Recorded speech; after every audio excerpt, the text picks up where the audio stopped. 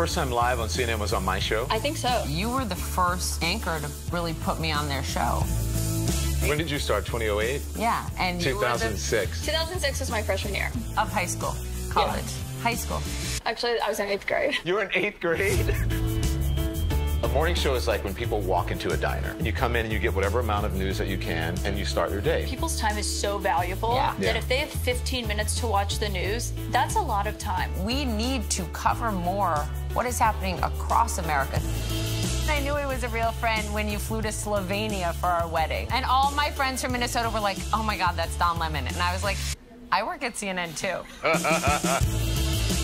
What do you think this new show will be? It's your job to connect all the dots. And for someone who's like getting ready with their kids in the morning or has like 5 minutes to watch the news. People just want to be heard. It's really all about the conversation. We're the place for accuracy and we're the place for context.